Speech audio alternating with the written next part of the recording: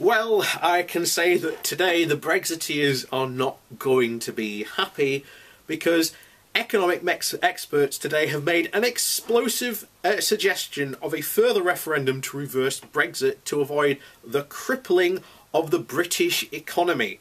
The influential Organisation for Economic Cooperation and Development, ODEC, I think that's how the acronym goes, said the deadlock in the exit talks now threatened a disorderly Brexit with severe consequences. The report controversially puts the case forward for a dramatic rethink on the agenda, suggesting that halting EU withdrawal is a route to avoiding that fate. Quote, in case Brexit gets reversed by political decision, change of majority, new referendum, etc., the positive impact on growth would be significant, the report said. The suggestion is that certain to influence Brexiteers, but will bolster campaigners calling for the British public to be given a second vote when the facts of Brexit are known. And we've known the facts for a while. We've known them since before the referendum, but we were constantly branded, oh, that's just Project Fear. And now, when you tell these facts, oh, you're just putting the country down. I'm sorry that you don't like the reality that we're telling you, but those are the facts from the experts. And, you know, if you ignore experts, you ignore them at your peril.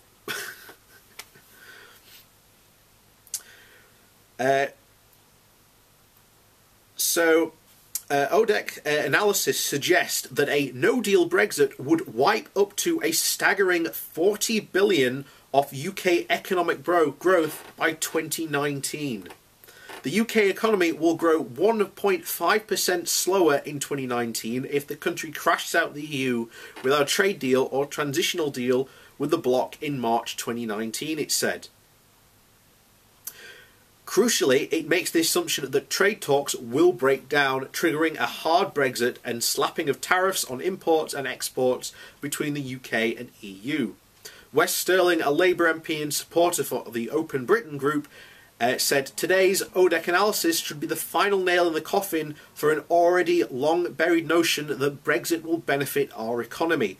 A hard Brexit or a walking away with a no deal would wreak even more punishment on the UK economy.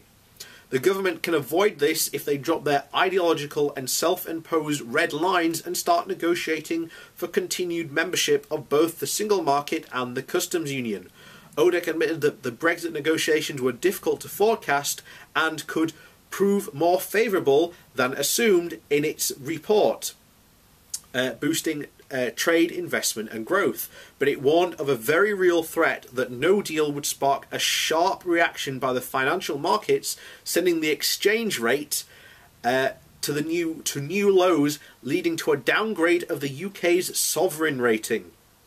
Business investment would seize up, the heightening of price pressures would choke off private consumption, the report said. The current account deficit would be harder to finance, although its size would likely be reduced. There is also a risk that Scotland and Northern Ireland could vote to stay in the EU in a second referendum, which would have a major impact on the national economy. So, once again, just goes to show you, Brexit's just a bad idea. All this notion that somehow we're going to be better off is complete farcical. If we leave the EU but we remain members of, the single market and the customs union, it won't matter. Because, as I've said from the very beginning, even before the referendum, this has been put forward several times, these negotiations aren't going to make us any better. Japan won't suddenly move closer. Australia and New Zealand aren't just going to up sticks and sail around into the, Atlantic Ocean. It's just not going to happen, but a lot of people just think this is the case. Trade, distance in trade matters, and our closest trade partners are all in Europe and all in the single market. These are the people who we constantly trade with more often than anyone else. But, apparently, somehow, us, going out and restarting the empire is somehow viewed as a sensible option by a lot of these Brexiteers. It's absolutely insane, but and it's not just a single drop. This isn't just the first warning sign that's been said. These have been pretty much since day one, where we lost, where the pound lost an absolute, where the pound just dog-tailed, like it's going like that. It's absolutely insane, but it's cutting your nose off to spite your face. But that's the situation we're in.